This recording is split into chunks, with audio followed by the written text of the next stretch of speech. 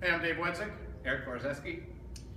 We're here today, we're going to do a video. We want to take a look at some of the stuff that has really kind of become quite a vogue topic right now as far as GRF, Ground Reaction Forces using the ground. And, you know, in talking about that a little bit, it was back in 2010. We've got YouTube videos out there in 2011 where we began to explore this stuff, understanding how the pressure changes. You go forward, your center of pressure, you know, your GRF allows you to torque and generate some speed and spin.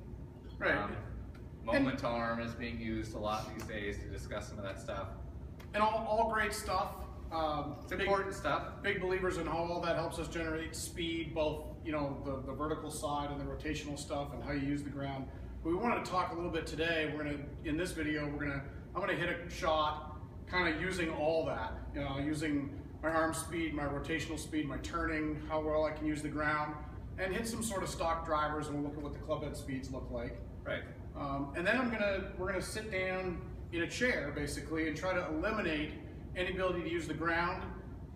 Minimize your turning ability. Minimize the turning. I'm sure we're going to be turning a little bit based on just my arm swinging a little, but it's going to be pretty much all arm swings. And we're going to see how sort of the arm swing only compares to the one where I can use the ground and generate speed in every way possible. Right. And the golfer sitting at home, start to think about maybe what percentage you think Dave's swing speed will be sitting in that chair, not using the ground, not using much rotation at all. 10%, 20%. Start to figure out, take a guess. We'll see how close you are after Dave hits it. But right now, Dave's just going to hit 1 or 2 shots here, normally.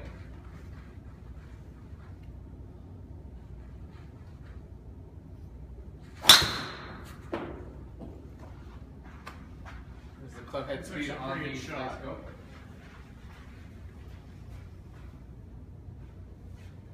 Yeah, that's a good stock driver. About 109. So now we'll do one more here. Sure. Just to show it's not a. You're not babying it or anything. Go after this one a bit.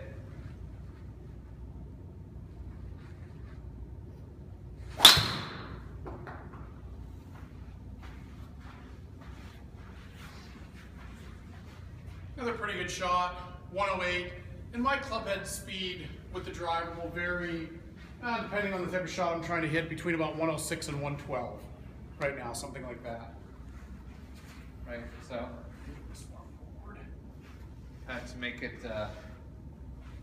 tease a little higher so Dave can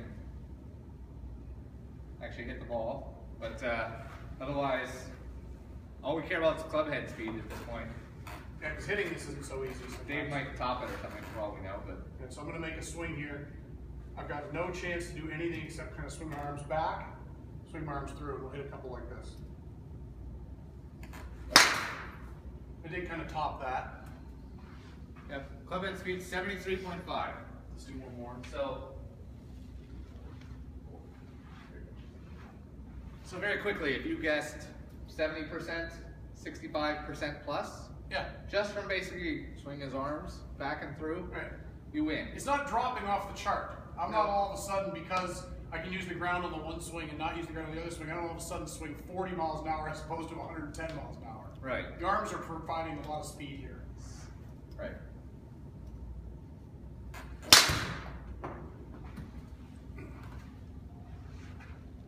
There goes 77 miles an hour. Yeah. Okay, so what that shows you is that while using the ground is important, while even rotating your shoulders is important, there are other pieces of the golf swing that are at least as important. Or possibly more important. We'll be looking at some more videos and exploring some more of this, but we hope this sheds a little light on that subject, and hope you enjoy the video. If you look for more information like this, you can check us out at golfevolution.com.